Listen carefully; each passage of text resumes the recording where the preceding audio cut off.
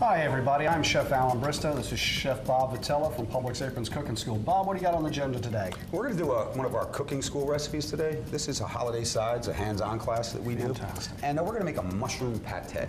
And this vegetarian dish, you know, pretty cool. We do things, all different stuff up here. Now, mushroom pate, I have a bunch of different mushrooms here. I got some shiitakes, some white mushrooms, and some creminis. And the only difference with the shiitakes is you need to take the stem off. All right, this is not edible. It's very, very tough. And then I just diced them up. You can use oyster mushrooms, whatever you want. And then you're going to saute them in oil. I have this going. I'm going to show you this right now because you need to cook these mushrooms until they're almost dry, like we have over here. And that's what gives it all its flavor, because all the water comes out of the mushrooms.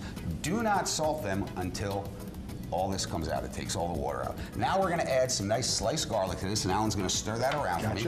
Kind of make it like a mushroom cream sauce, everybody. You're going to turn it into a pate. And then we're going to take some shallots, put these in there, all right? And we're going to take a little bit of fresh lemon juice. All right, now what you want to do is cook that for another couple of minutes, just till the garlic cooks a little bit. Then we're going to add some white wine. All right, a little Chardonnay. Chardonnay is a little strong. It's a little for cooking, but with this, it's good because we're going to reduce it down a lot. So you want to cook this till it's dry again too. Then you add heavy cream. Didn't say it was going to be healthy.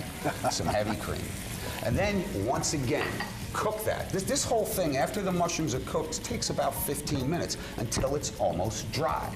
Then you take this and you put it in a food processor with some cream cheese and thyme. Beautiful, looks great, Bob. Thanks a lot. Our cooking school classes are always a great amount of fun, so please stop by and visit us sometime or go to Publix.com/cooking schools to see what we do.